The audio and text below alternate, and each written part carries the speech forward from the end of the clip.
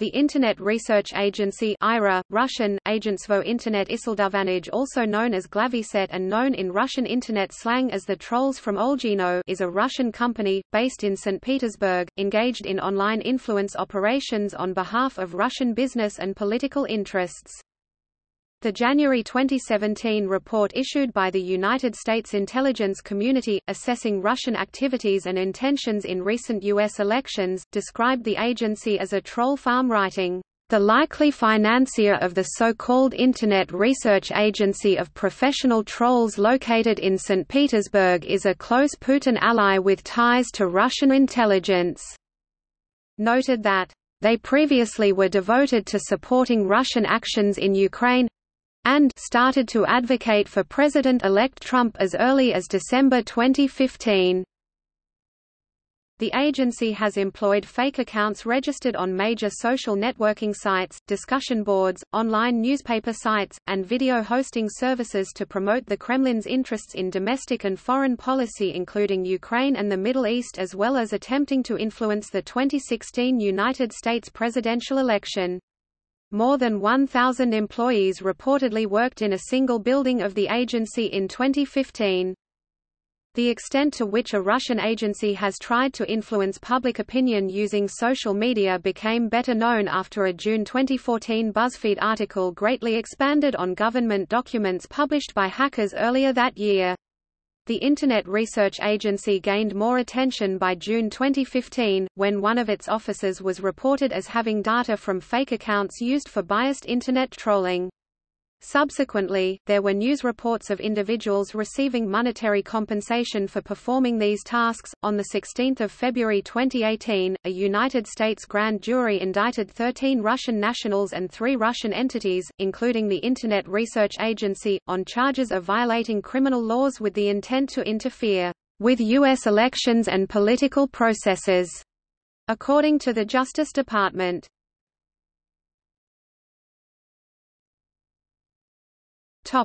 Origin. The company was founded in mid-2013. In 2013, Novaya Gazeta newspaper reported that Internet Research Agency Limited's office was in Olgino, a historic district of St. Petersburg. The terms, "trolls from Olgino" and "Olgino's trolls" (RU, Trolley is Olgino) have become general terms denoting trolls who spread pro-Russian propaganda, not only necessarily those based at the office in Olgino.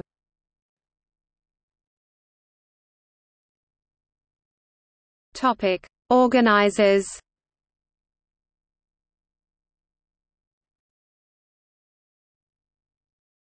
Topic: Strategic. Russian newspaper Vedomosti links the approved by Russian authorities strategy of public consciousness manipulation through new media to Vyacheslav Volodin, first deputy of the Vladimir Putin presidential administration of Russia.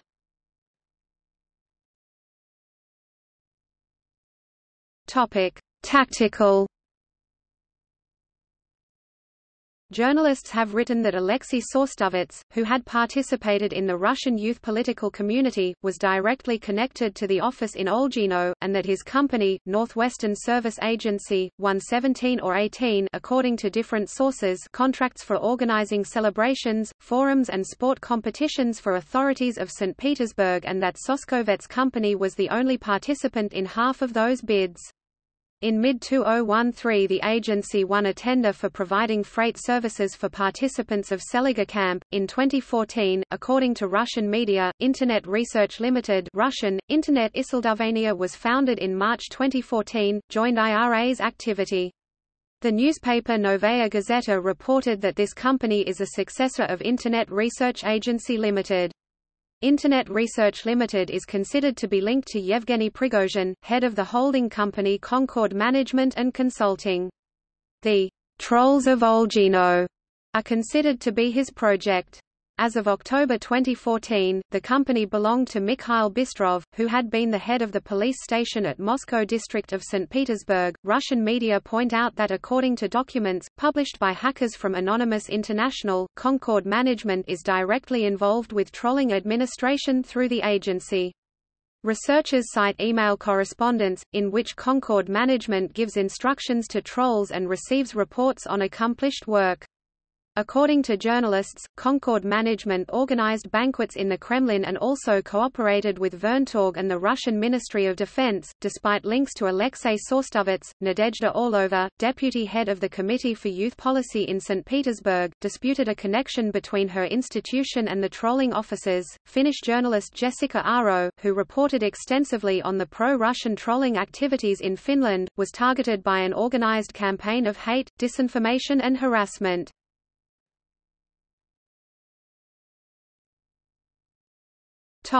Offices.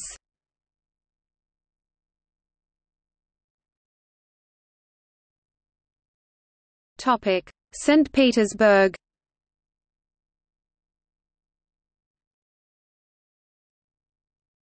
Topic 2013 to 131 Primorskoye Shosse, Olgino, Saint Petersburg.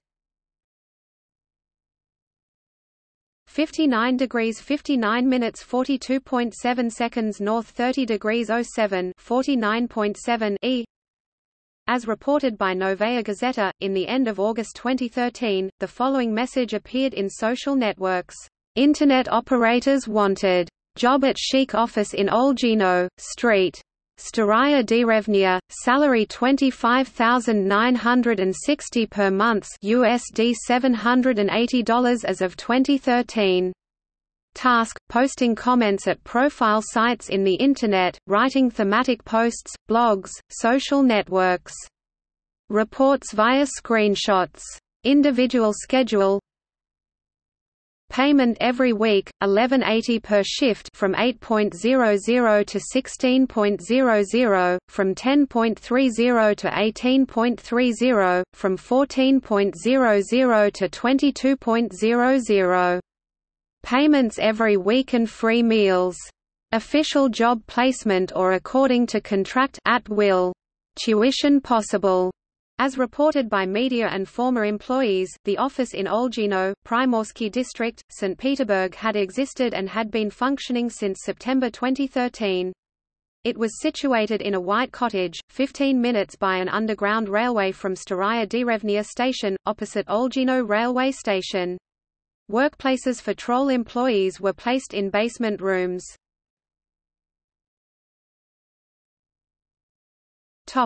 2014 to 55 Ulitsa Savushkina Street, St. Petersburg.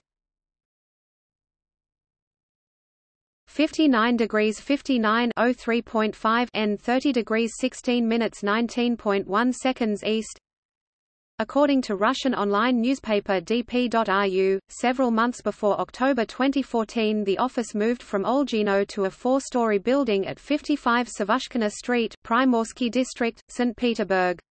As reported by journalists, the building is officially an uncompleted construction and stayed as such as of March 2015. A New York Times investigative reporter was told that the Internet Research Agency had shortened its name to Internet Research, and as of June 2015 had been asked to leave the 55 Savushkina Street location a couple of months ago, because it was giving the entire building a bad reputation.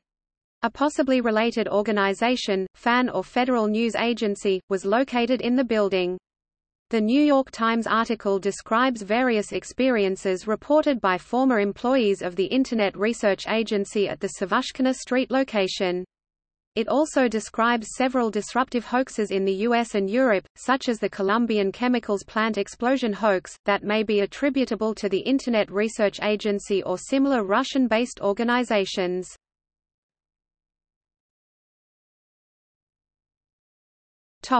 Other cities.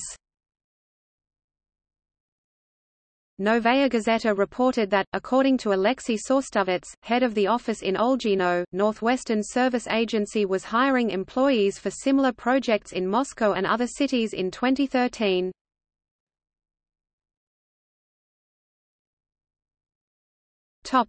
Work organization.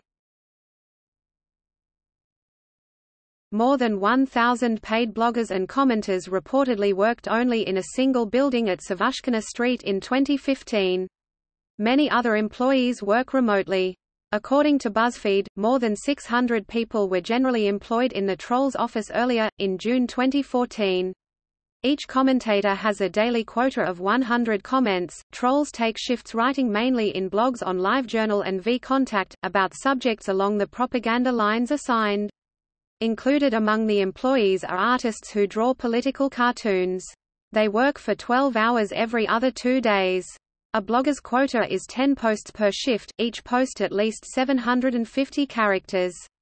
A commenter's norm is 126 comments and 2 posts per account. Each blogger is in charge of 3 accounts. Employees at the Olgino office earned 25,000 Russian rubles per month, those at the Savushkina Street office earned approximately 40,000 Russian rubles. In May 2014, Fontanka.ru described schemes for plundering the federal budget, intended to go toward the trolling organization. In 2017, another whistleblower said that with bonuses and long working hours the salary can reach 80,000 rubles. An employee interviewed by The Washington Post described the work, "I immediately felt like a character in the book 1984 by George Orwell. A place where you have to write that white is black and black is white. Your first feeling, when you ended up there, was that you were in some kind of factory that turned lying, telling untruths, into an industrial assembly line."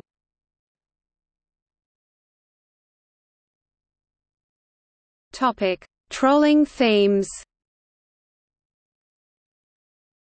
According to the testimonies of the investigative journalists and former employees of the offices, the main topics for posts included criticism of Alexei Navalny, his sponsors, and Russian opposition in general, criticism of Ukraine's and the United States foreign policies, and of the top politicians of these states, praise for Vladimir Putin and the policy of the Russian Federation. Praise for and defense of Bashar al-Assad. Journalists have written that themes of trolling were consistent with those of other Russian propaganda outlets in topics and timing.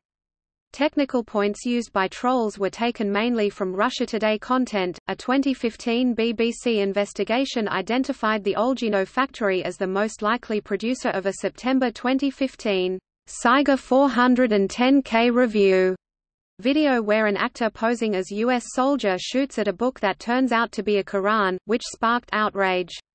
The BBC found among other irregularities that the soldier's uniform is not used by the U.S. military and is easily purchased in Russia, and that the actor filmed was most likely a barman from Saint Petersburg related to a troll factory employee. The citizen journalism site Bellingcat identified the team from Olgino as the real authors of a video attributed to the Azov battalion in which masked soldiers threatened the Netherlands for organizing the referendum on the Ukraine-European Union Association Agreement.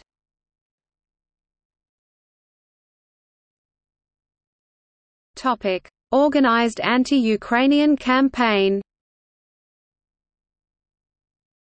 In the beginning of April 2014 there began an organized online campaign to shift public opinion in the Western world in a way that would be useful for Russian authorities regarding the Russian military intervention in Ukraine in 2014.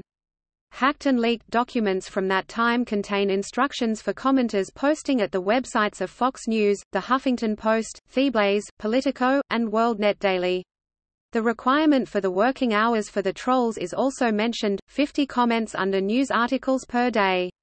Each blogger has to manage 6 accounts on Facebook, post at least 3 posts every day, and participate twice in the group discussions. Other employees have to manage 10 accounts on Twitter, publishing 50 tweets every day. Journalists concluded that Igor Osadchi was a probable leader of the project, and the campaign itself was run by Internet Research Agency Limited.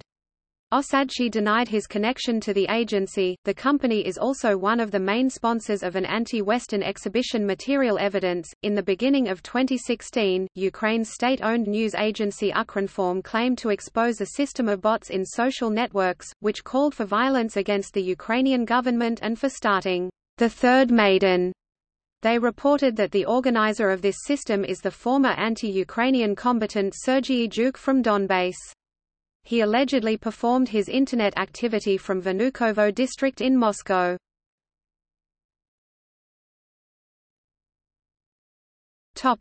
Reactions.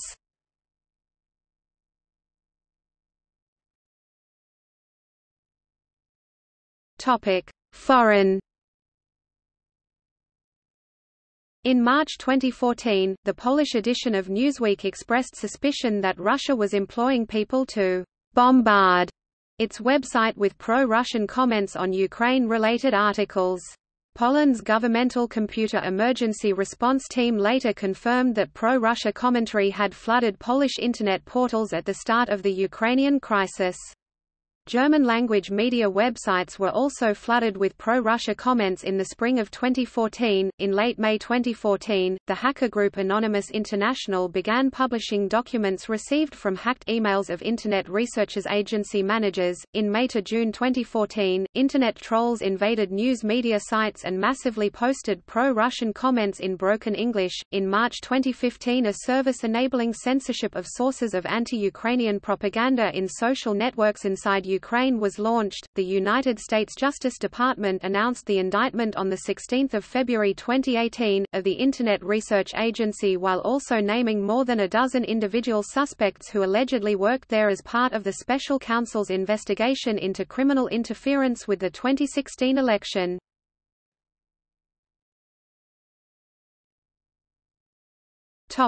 Assessments. Russian bloggers Anton Nozick, Rustam Adargamov, and Dmitry Olishkovsky have said that paid Internet trolls don't change public opinion. Their usage is just a way to steal budget money. Leonid Volkov, a politician working for Alexei Navalny's Anti-Corruption Foundation, suggests that the point of sponsoring paid Internet trolling is to make the Internet so distasteful that ordinary people are not willing to participate. The Colombian chemicals plant explosion hoax in the 11th of September 2014 was the work of Internet Research Agency.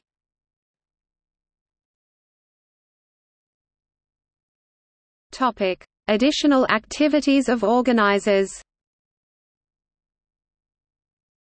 Based on the documents published by Anonymous International, Concord Management and Consulting was linked to the funding of several media outlets in Ukraine and Russia, including Kharkiv News Agency, News of Neva, Newspaper About Newspapers, Business Dialogue, and Journalist Truth. The Colombian chemicals plant explosion hoax of the 11th of September 2014, which claim an explosion at a chemical plant in Centerville, St. Mary Parish, Louisiana, has been attributed in June 2015 by the New York Times Magazine as a highly coordinated disinformation campaign, and that the virtual assault was the work of the Internet Research Agency. 3 months later, the same accounts posted false messages on Twitter about an Ebola outbreak in Atlanta under the keyword #Ebola in Atlanta, quickly relayed and picked up by users living in the city.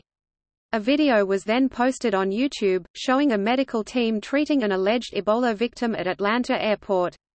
On the same day, a different group launched a rumor on Twitter under the keyword #ShockingMurder in Atlanta, reporting the death of a disarmed black woman shot by police. Again, a blurry and poorly filmed video is broadcast to support the rumor. Between July 2014 and September 2017, the IRA used bots and trolls on Twitter to sow discord about the safety of vaccines. The campaign used sophisticated Twitter bots to amplify highly polarizing pro-vaccine and anti-vaccine messages containing the hashtag #Vaccinatus. In September 2017, Facebook said that ads had been geographically targeted. Facebook revealed that during the 2016 United States presidential election, IRA had purchased advertisements on the website for $100,000, 25% of which were geographically targeted to the U.S. Facebook's chief security officer said that the ads appeared to focus on amplifying divisive social and political messages across the ideological spectrum. According to an 17 October 2017 BuzzFeed News report, IRA duped American activists into taking real action via protests and self-defense training in what would seem to be a further attempt to exploit racial grievances. On 16 February 2018, IRA, along with 13 Russian individuals and 2 other Russian organizations, was indicted following an investigation by Special Counsel Robert Mueller with charges stemming from impairing, obstructing, and defeating the lawful functions of government. On 23 March 2018, the Daily Beast revealed new details about IRA gathered from leaked internal documents, which showed that IRA used Reddit and Tumblr as part of its influence campaign. On the same day, Tumblr announced that they had banned 84 accounts linked to IRA, saying that they had spread misinformation through conventional postings rather than advertisements. In October 2018, the U.S. Justice Department filed charges against Russian accountant Elena Kushyanova for working with the IRA to influence not only the 2016 elections but also the upcoming 2018 midterm elections.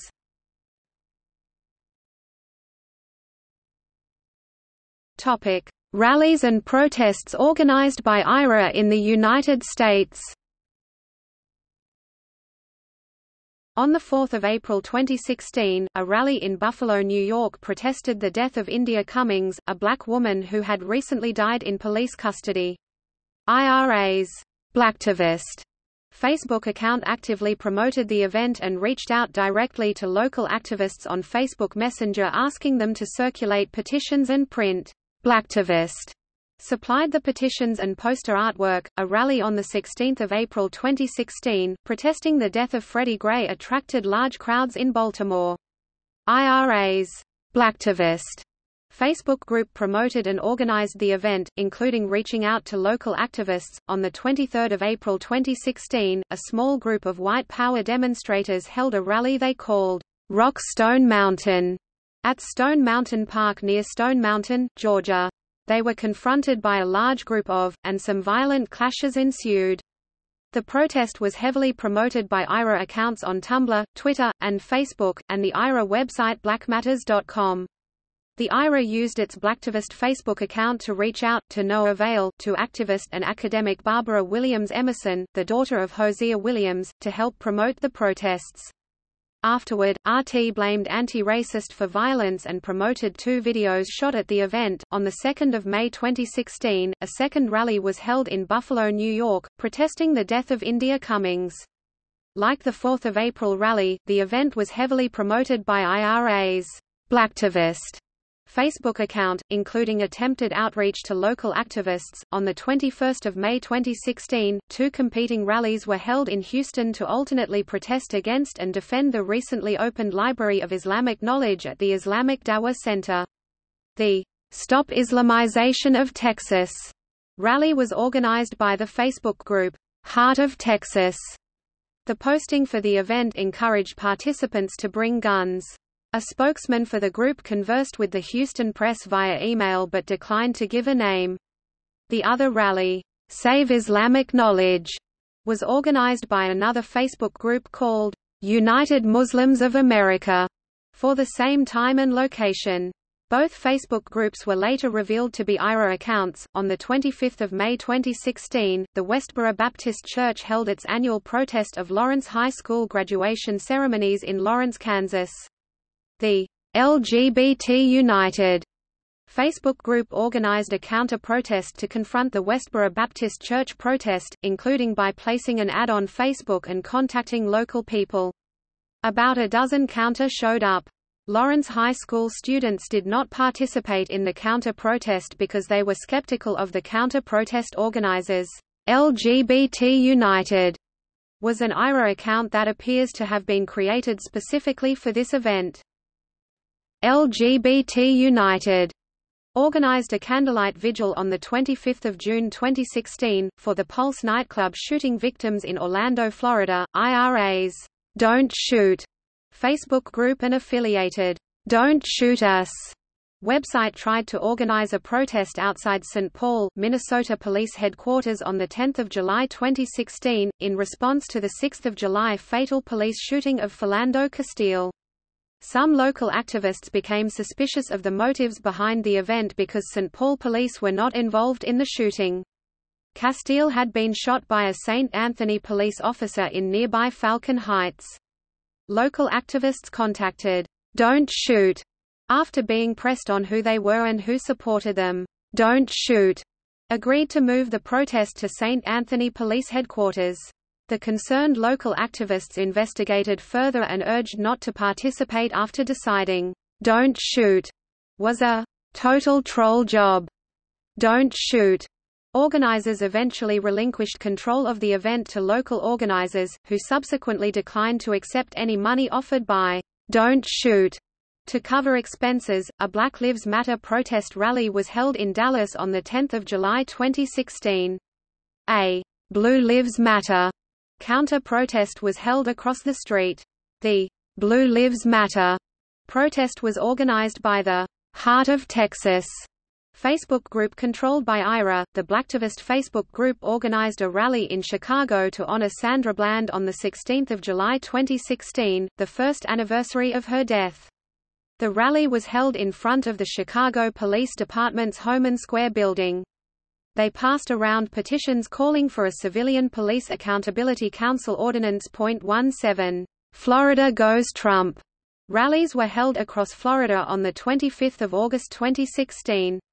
The rallies were organized by IRA using their Being Patriotic Facebook group and March_for_Trump Twitter account. The Secured Borders Facebook group organized the Citizens Before Refugees protest rally on 27 August 2016, at the City Council chambers in Twin Falls, Idaho.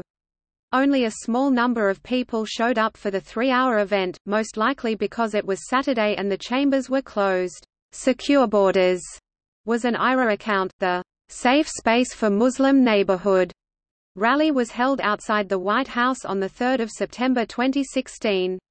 At least 57 people attended the event organized by the IRA's United Muslims of America Facebook group.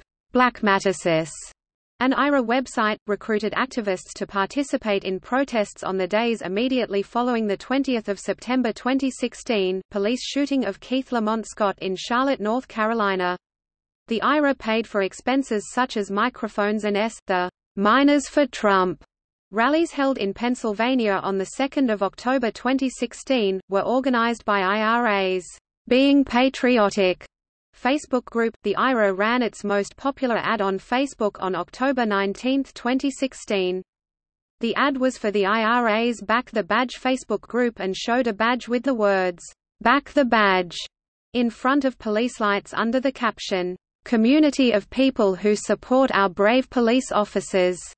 A large rally was held in Charlotte, North Carolina on the 22nd of October 2016, protesting the police shooting of Keith Lamont Scott. Blackmaticus recruited unwitting local activists to organize the rally. Blackmaticus provided one activist with a bank card to pay for rally expenses. Anti-Hillary Clinton Texit rallies were held across Texas on 5 November 2016. The Heart of Texas Facebook group organized the rallies around the theme of Texas seceding from the United States if Hillary Clinton is elected. The group contacted the Texas Nationalist Movement, a secessionist organization, to help with organizing efforts, but they declined to help. Small rallies were held in Dallas, Fort Worth, Austin, and other cities. No one attended the Lubbock rally. A Trump protest called, "Trump is Not My President," attracted 5,000 to 10,000 in Manhattan on 12 November 2016. Marched from Union Square to Trump Tower. The protest was organized by Blackmaticus. The IRA's United Muslims of America Facebook group organized the Make Peace, Not War protest on 3 June 2017, outside Trump Tower in New York City. It is unclear whether anyone attended this protest or instead attended the March for Truth affiliated protest held on the same day.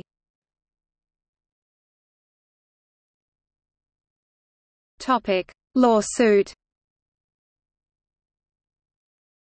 In May 2015, a trolling company employee Lyudmila Savchuk in St. Petersburg sued her employer for labor violations, seeking to disclose its activities. Ivan Pavlov from Human Rights Defending Initiative Team 29 represented Savchuk, and the defendant, Troll Factory, agreed to pay Savchuk her withheld salaries and to restore her job. Savchuk later described extreme psychological pressure at the workplace, with jokes circulating among employees that, "One can remain sane in the factory for 2 months maximum," as a result of constant switching between different personalities that the workers are expected to design and maintain during work time. The realization that you can invent any fact, then watch it absolutely synchronized with the media outlets as one massive information outflow and spread worldwide, that absolutely breaks your psyche.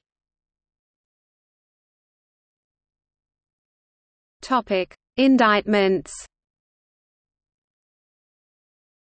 On 16 February 2018, 13 individuals were indicted by the Washington, D.C. grand jury for alleged illegal interference in the 2016 presidential elections, during which they strongly supported the candidacy of Donald Trump, according to Special Counsel Robert Mueller's office. IRA, Concord Management and Concord Catering were also indicted. It was alleged that IRA was controlled by Yevgeny Prigozhin, a wealthy associate of Russian President Vladimir Putin. The indicted individuals are Jikan Nassimi Ogli Aslanov, Anna Vladislavovna Bogakeva, Maria Anatolievna Bovda, Robert Sergeyevich Bovda, Mikhail Leonidovich Burchik, Mikhail Ivanovich Bistrov, Irina Viktorovna Kavazina, Alexandra Yuyevna Krylova, Vadim Vladimirovich Podkopev, Sergei Pavlovich Polozov, Yevgeny Viktorovich Prigozhin, Gleb Igorvich Vasilchenko, and Vladimir Venkov. None of the defendants is in custody. On 15 March, President Trump imposed financial sanctions under the Countering America's Adversaries Through Sanctions Act on the 13 Russian and organizations indicted by Mueller, preventing them from entering the United States to answer the charges should they wish to. In October 2018, Russian accountant Elena Kushyanova was charged with interfer-ENCE in the 2016 and 2018 U.S. elections. She is alleged to have been working with the IRA. She was said to have managed a $16 million budget.